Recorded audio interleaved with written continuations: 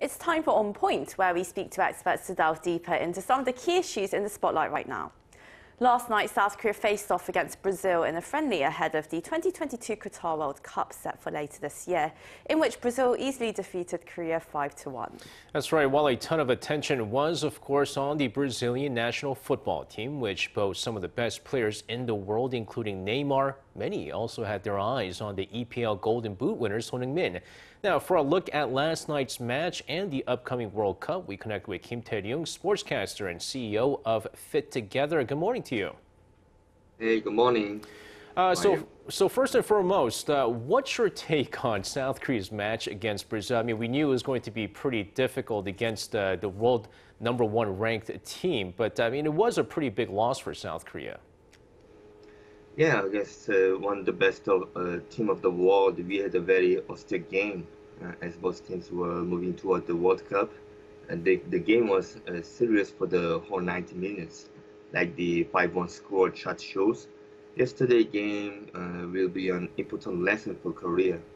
Korea maintained their playing style and played bravely. However, Brazil showed a series of world-class performances. And, well, despite the loss, many say that it's still the most talented national football team that South Korea has had in the run-up to a World Cup. But what are still some things that the team needs to work on? Well, the biggest strength of the Korean national team is that the team has a clear playing model, which means that the team has clear team color. The national team aims to hold on the ball for a longer period than the opposition and try to display a proactive game management. There is a direct correlation between this and the time Paul Bantu has spent with the national team. Since August 2018, he has been the manager of the team, and for 4 years, he has had a very consistent plan. Indeed, there were some criticism toward his ways. Nonetheless, Bantu's national team has shown very good performance during the final qualification for the World Cup. I also believe that this national team is very talented and is very well balanced, but we must remember that we are in a very, very tricky group. Moreover, like in some situations during yesterday's game, many people have doubts about Korean national team having a lot of possession and playing proactively in the World Cup level. That's why there is an emphasis on the needed for Plan B.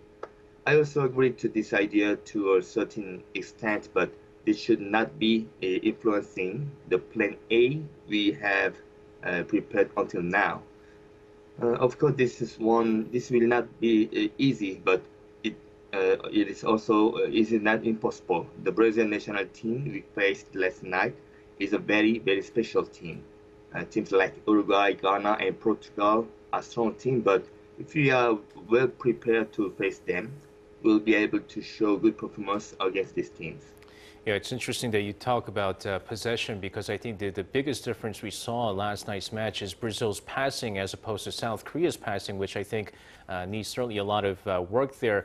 But going into, I guess, Son Heung-min, right, the Golden Boot winner, what kind of role will Son Heung-min play for the Taeguk Warriors during the World Cup? I mean, he's sort of been less aggressive in the attack with the national team as opposed to when he plays for Tottenham.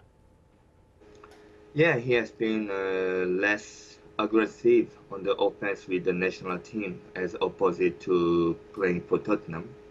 The national team and Tottenham are two different teams, and Son has different roles in both teams. Apart from the technical aspect, with the Korean national team, Son must bear a bigger responsibility.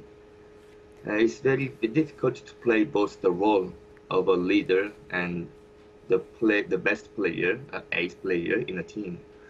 Nonetheless, Son is trying his best in his position. Son can play everywhere in both wider areas and the central areas. The national team, he tend to have more tactical freedom. The freer Son plays, the more frequently he will be involved. On the other hand, this means that he will be further away from the opposition goal. which means it will be easier for the opposition to defend against. Also, Tottenham's attacking pattern and speed is more direct than those of Korean national teams. So these factors may be difficult for Son. And how do you think teams like Portugal, Uruguay and Ghana are going to strategize against South Korea and Qatar, especially with Son Heung-min now garnering more attention from opposing teams? Yeah, as we could see against Brazil, there are talented attacking units within the Korean national team who will be able to work with Son, both in possession and during the transitional phase.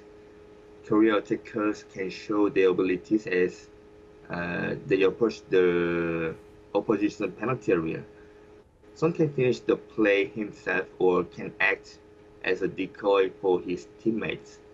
Oppositions will focus on marking Son, but Son is used to this and know very well how to play under those circumstances.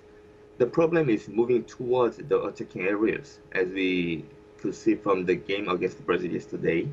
When the opposition played intense high press, Korea had lots of problems. They must find a way to connect fast and accurate pass to attackers beyond the halfway line. Of course, it's not easy, but we have to try, and so we have time. So we have to do our best on this way. Yeah, it is interesting that you're saying that the opposing teams are going to focus more on Son Heung-min, but at the same time, South Korea does have very good attackers in Hwang Hee-chan, for instance, or Hwang Hee-jo. Exactly. Speaking of which, other than Son Heung-min, I mean, who do you think will be also a difference maker on the national team, and also why? Well, in case of defense, Kim Min-jae is the key. But if we look for the difference maker in attack, well, it must certainly be Lee Jae-sung. Lee Jae-sung is a very smart and diligent player. He allows his teammates to shine and eventually allows himself to shine as well. Off the pitch, he is a player who allows his teammates' abilities to be improved along with his ability. There are two players who must come back quickly because, as you know, yesterday both players was absent, so we really want to see them quickly in the next game. Well, thank you very much for your insights this morning. We look forward to speaking with you again. Thank you very much. Have a good day.